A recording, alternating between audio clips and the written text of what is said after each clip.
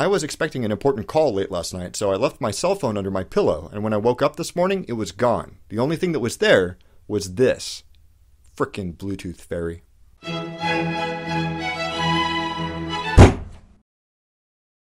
It's your birthday! Happy birthday! Look, there's presents, balloons, these little cardboard hats that nobody thinks about as dunce hats in this context. Everybody's having a great time.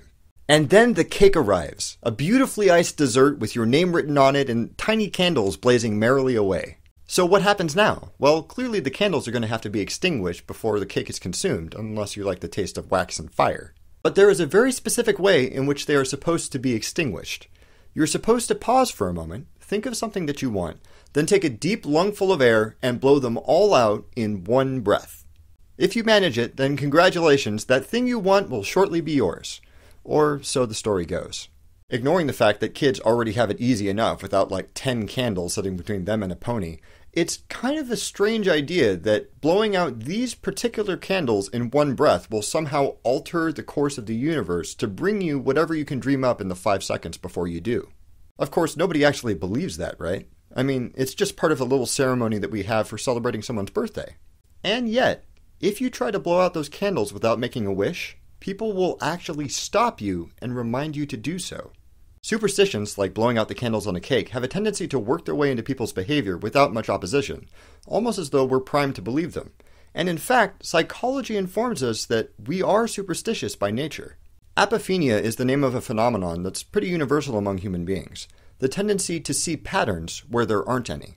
If you've ever seen a figure in random cloud formations or think that this looks like a human face on Mars, that's your brain trying to do one of the things that it does best, pattern recognition, and getting a little bit overzealous. Apophenia is where the vast majority of superstition comes from. Somebody will notice that two things happen at approximately the same time and will leap to the conclusion that they must be causally related, even if they have nothing to do with each other. Our brains are sort of wired to try and make sense of the world, only sometimes there's no sense to be had, and that can make us uncomfortable. Superstitions can be seen as sort of coping mechanisms for the gap between how much of our lives we like to think we control versus how much we actually control. But there's something troubling about this particular version of coping. Participating in superstitions is basically training ourselves over and over again to act mindlessly, to just do things without consideration, because somebody else told us that they would help, even if we know better. If your waitress has ever said, "Enjoy your meal," and you've responded, "You too," you know how embarrassing it can be when reflex is substituted for thought. Superstitions function on that same principle, only they can be a lot more than embarrassing. Take someone who knocks on wood to prevent something bad from happening when they mention it. They probably don't know that they're supposedly summoning the spirits of magical creatures that live in trees. Instead, they're just repeating an action over and over again that they heard once would prevent bad things from happening. If you told them that they're actually making a request for fairies to do their bidding, they'd think that was stupid. They are actively endorsing a belief that they would think someone else was crazy for holding, and they have no clue that's what they're doing. Participating in superstition is a fantastic way to get into that situation of hypocrisy.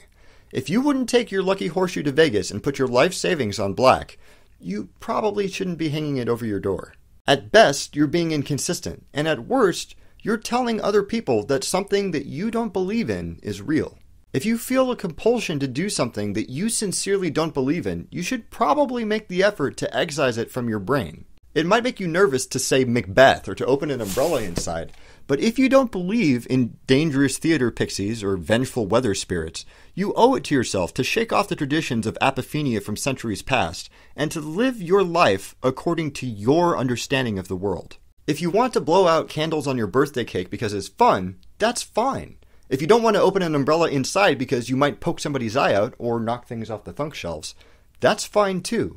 But we should all strive to act mindfully, with a clear understanding of what we're doing, what its real effects will be, and whether or not both of those align with our beliefs. Because even though it's nice to think that blowing out candles on your birthday cake will get you a real portal gun, the cake is, well, you know. Do you do or have anything for the purpose of good luck? Would you bet your life savings on it? Or, in your experience, is there really no such thing as luck? Please leave a comment and let me know what you think. Okay, I've been putting this off for long enough. A few weeks back, Matthew Christ made a fantastic video response to my episode on healthcare crazy talk. His interpretation of the Constitution is narrower than like 90% of the Supreme Court justices, but if you were looking for an alternate viewpoint on healthcare, I strongly recommend that you watch it. Also, last week I sort of made a big deal about how a nuclear war would wipe out all human life on Earth, and apparently there's only about a 1% chance of that happening. Samuel Stringman was kind enough to point me at a study of the probabilities of various existential risks, which is very interesting reading. I included it in the video description. Be sure to check that out. Thank you very much for watching. Don't forget to blah blah subscribe blah share, and I'll see you next week.